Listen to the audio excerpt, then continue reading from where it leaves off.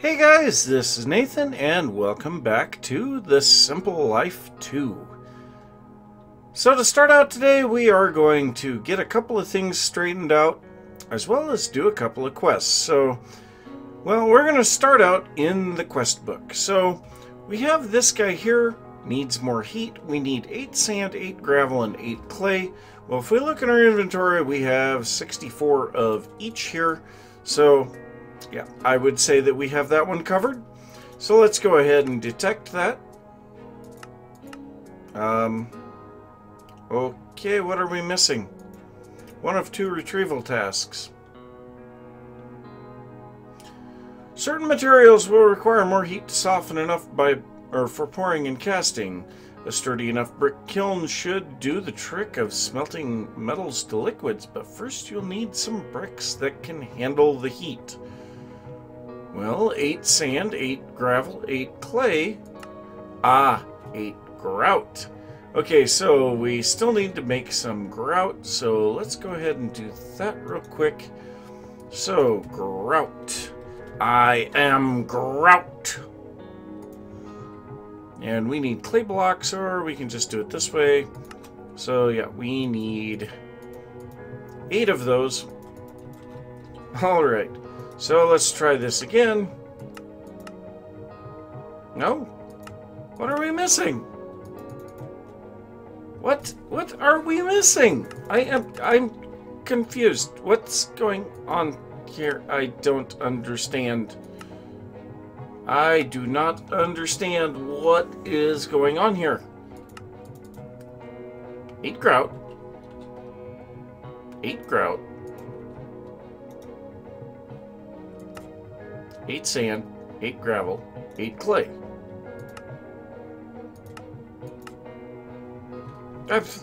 Whatever, I don't know. Alright, well, we can claim it now. So we get 48 more grout for that. Then we're going to have seared bricks. So we need 16 seared bricks here, but the grout you made seems like a good enough material to heat up into solid bricks. Stacking them together should give you the materials you need to get your smeltery built. The internal dimensions of the smeltery require a gap of at least 1 block to function. Use the materials in U-Book for more information. So we need to make 16 seared bricks. That is pretty simple, so we need to take this grout, dump it in the furnace. Each one will turn into a brick. So while we're waiting for that, we are going to work on our food issue, which obviously we have some major issues with food, and you know what, we're going to just make a whole bunch more grout. Why not? It is definitely not going to hurt anything. So we have some food issues. As you can tell, my food is down by 4.5 hams. I am 1 heart injured, but I have 43 peanuts, 43 strawberries, 44 barley, and also I have more than a stack of sugar. So we have what we need here to make our sandwiches. So let's go ahead and take a look at what it's going to take to make that. So if we look at Pam's, we need our sandwiches. So where are... Wow, that's kind of interesting. Okay, so let's find our jelly sandwiches. Gooseberry jelly, huh? So we need to make some bread. To make bread, we need dough. For dough, we need a water bucket, fresh water or something like that, wheat flour or some type of flour, and a mixing bowl. Now, the mixing bowl is really simple. We need some planks and a stick. So let's go ahead and grab a stick and some planks. Alright, so there's that. Let's go ahead and do this and put a stick on right there, and we get our mixing bowl. Alright, that was simple enough. Now, next we need a mortar and pestle, I believe. Let's take a look here. What did we need to make the flour? We need this guy, which is stone and a stick. Not the Britannia one. We need the Pam's Harvest Craft one. So we need a piece of smooth stone, or 3 pieces. So we'll grab 3 of those, we'll grab a stick, and this should do it. So let's go here, put a stick in there we go. Alright, so we will combine that with our barley, and that's going to make the flour. Now, to make the water... Did I just tear them up? Nope, I don't think so. So to make the water bucket, we need to actually make 2 buckets. So we're going to grab 2 buckets, and we're going to go out here, brave the night, even though I have been lighting a large area up. But we're going to brave the night to come out here to this little pond and grab 2 buckets of water. Now, what we're going to be able to do with this, and this is going to be really nice, I have never seen this in any other mod pack. We take our 2 water buckets and place them here, and then we take 3 more iron, and it makes an infinite water bucket. Now, this is from Ye Olde Tanks, and it even lets me keep my old buckets. But we just got the achievement Ocean in a Bucket. So now this infinite water bucket, combined with some flour and a mixing bowl, will give us dough. So we get tons and tons of dough. We still have our infinite water bucket, and we have our mixing bowl. Now this stuff needs to be cooked in the furnace. Well, obviously our furnace is making seared bricks right now. So let's go ahead and make ourselves another furnace. And let's make 2 more. Why not? We need more furnaces. More furni? I think it's furni. So we'll go ahead and place these up here. We'll put those in one, these in the other, and then we will grab some coal. All right. So we'll have this cooking. And while that's cooking, we'll go ahead and grab our seared bricks here. Harvest a few peanuts. And go ahead and look at the quest book now. So the quest book wanted 16 of these seared bricks. So we have another one. So we need 4 bricks, actually. So we needed 16 of those. Actually, I had the perfect... No, I'm 4 short. Okay, so now the question that I have is... Okay, that one's completed. So now we need 4 seared bricks. So let's go ahead and just do that.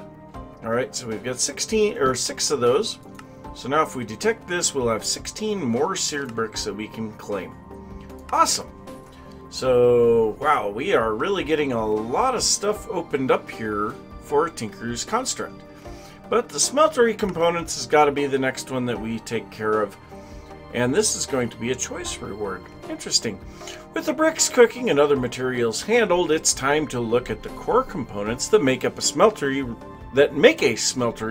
run properly. You'll need something to control the temperature, a way to drain the liquid out, a tank to hold the lava for fuel, and a receptacle to pour the liquids into. So we need a controller, a drain, a faucet, a tank, a basin, and a table. And that looks like it. So we'll go ahead and make all of those once we finally get some more bricks here. Which, actually, let's go ahead and drop some more grout in there. Why not? We will definitely need it later. So we have a little bit of bread cooked now. So let's go ahead and grab that, and we're ready to make our sandwiches now. So let's take a look at the sandwiches. So peanut butter is really easy. All that we need is a juicer and the peanuts. So I think we already have the juicer. Yes, we do. All right, so we'll take the juicer and the peanuts, combine those together, and that makes peanut butter. All right.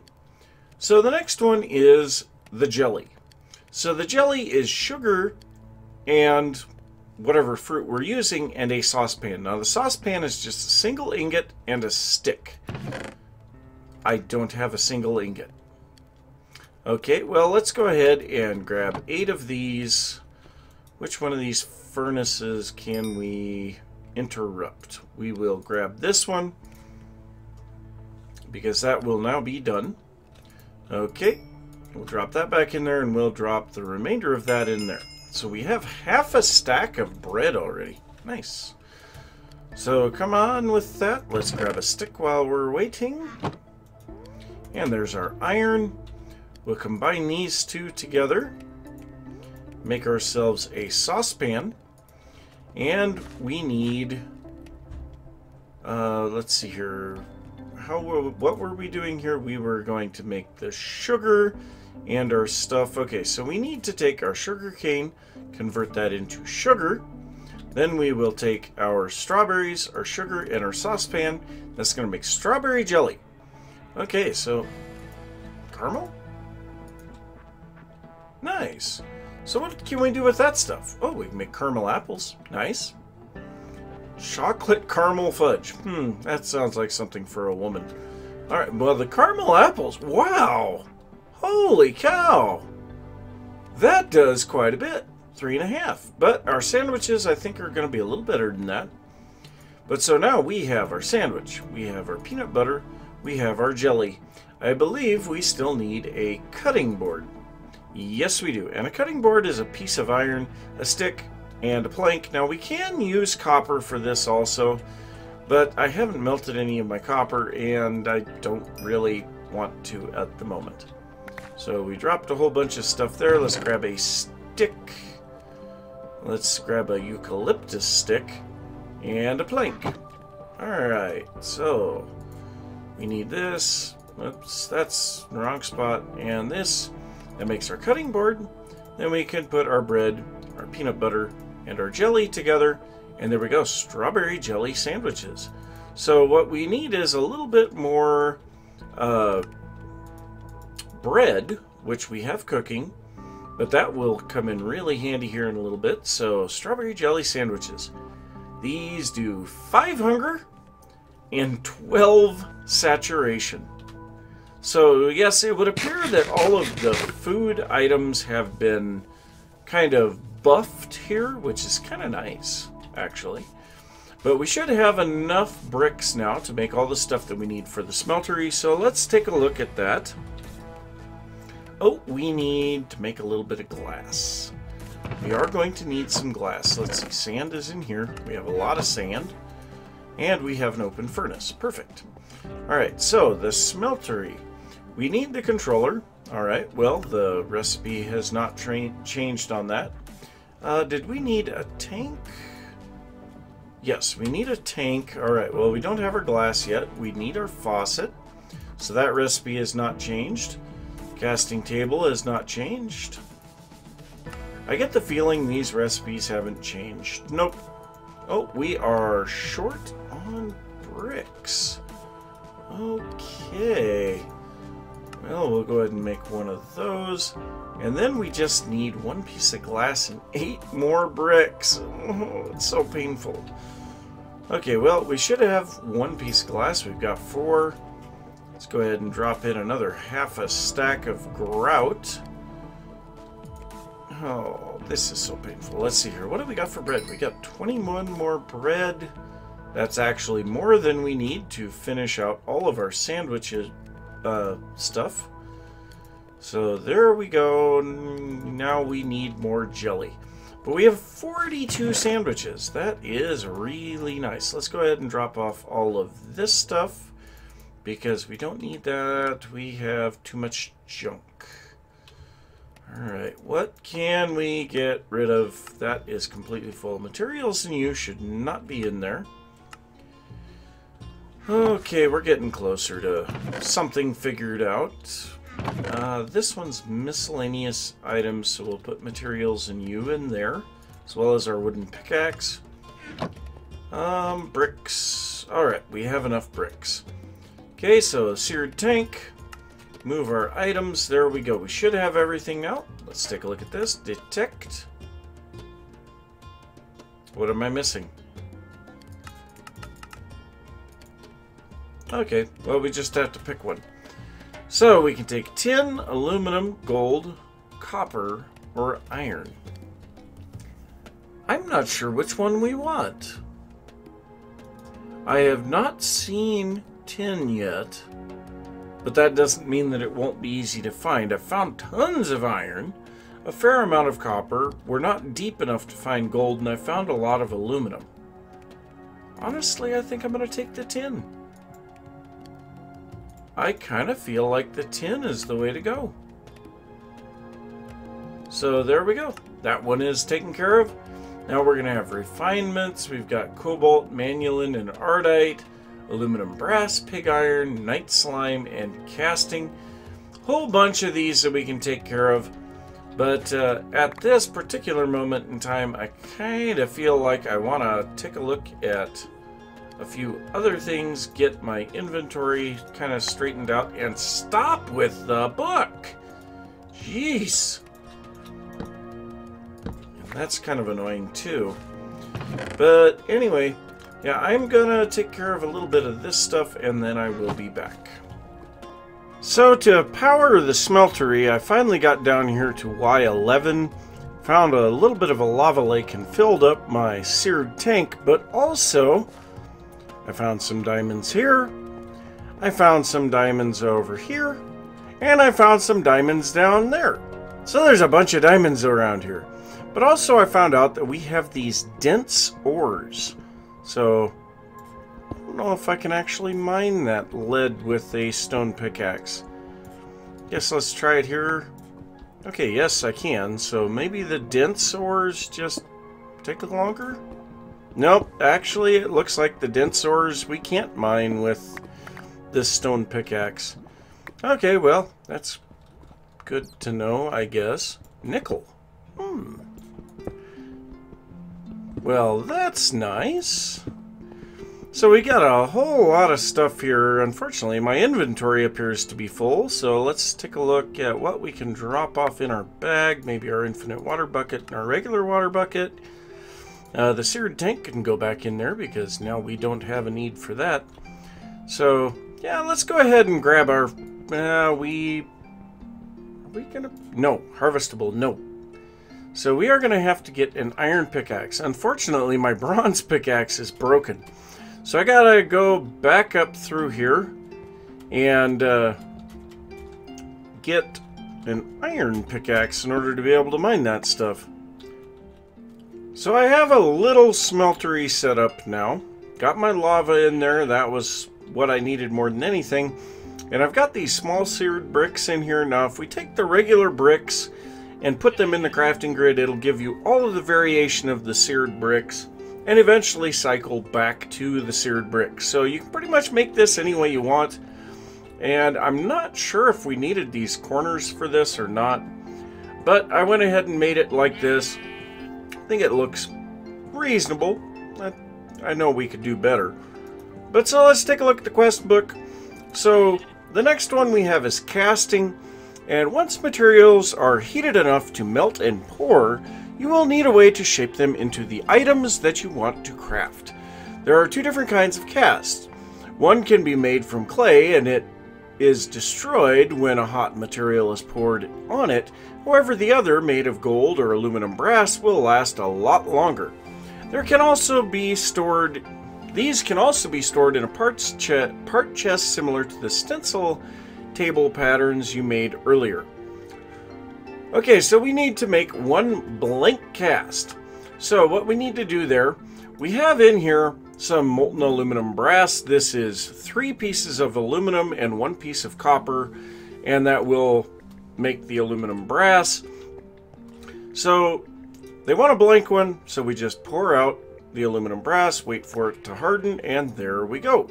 So let's detect this. This is going to give us 3 more blocks of aluminum brass. And that completes that one. So next up we have all of these guys. We're not going to worry about that at the moment. Wait, there was one for aluminum brass there. What's here?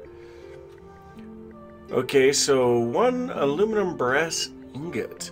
There are many different materials to experiment with. Aluminum brass has only one use for smelting, and that is to make high quality casts. So, I don't think I'm ready for an ingot there yet. But so what I'm going to do, I am going to grab a brick, and also I'm going to melt this cast back down. So I'm going to grab a brick, and we're going to use this to make our ingot cast to start out with. So actually, I guess we could make an ingot of aluminum brass. So we're going to drop that and those in there. Why not? Oh, wait. We don't need to cast the aluminum brass. We can just do this. There we go. So let's detect that and take a bucket of molten aluminum brass. What on earth are we going to do with a bucket of molten aluminum brass?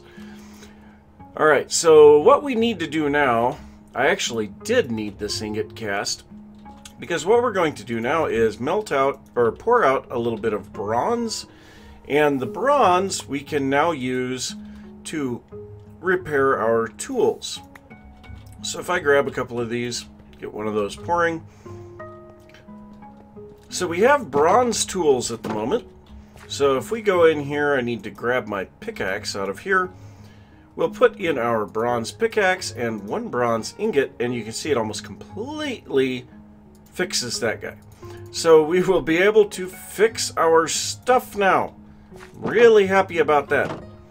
So yeah, I've got to finish pouring all of this stuff out of here, and hopefully we'll be able to get some more stuff later on. But I am out of time for today, so I'm going to say thanks for watching. If you enjoyed the episode, don't forget to give a thumbs up. If you are new to the channel, don't forget to subscribe. If you have any thoughts about what I've been working on, or something that you would like to see, be sure to leave that down in the comments, and I will see you next time. Bye!